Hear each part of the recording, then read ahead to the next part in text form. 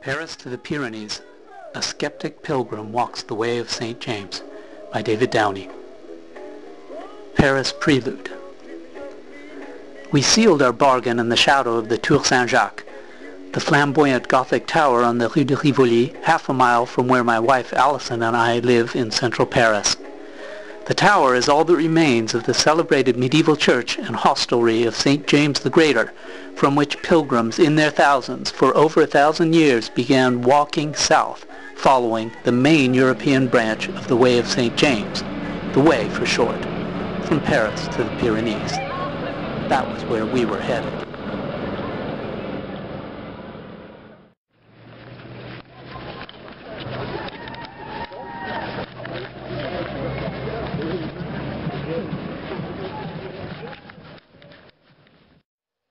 So I can show you what the ancient Roman road that became the medieval pilgrimage route looked like.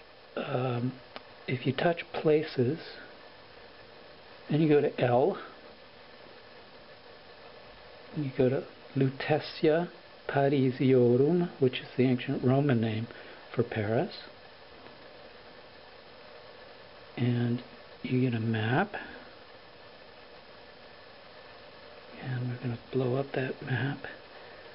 So there is the Tour Saint-Jacques on the right bank, right there. Same place. Then the road that leads out of town, that's the Rue Saint-Jacques. It's still there.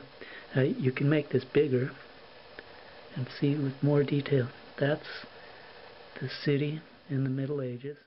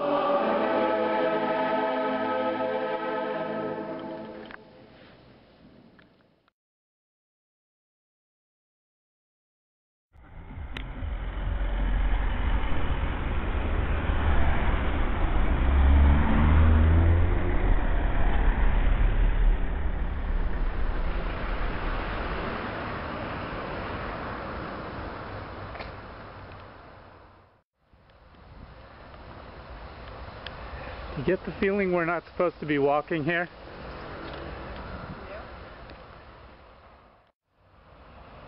I think this is like our last chance to turn around before getting completely run over. Gosh, I wonder if Georges Pompidou consulted with Saint-Jacques before doing this. Let's see if I can get out on this island without getting run over. Oh, it's quiet today. Let's see, we go left, we could go down there.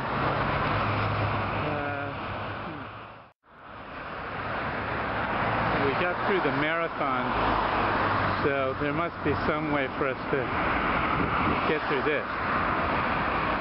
Ready? No?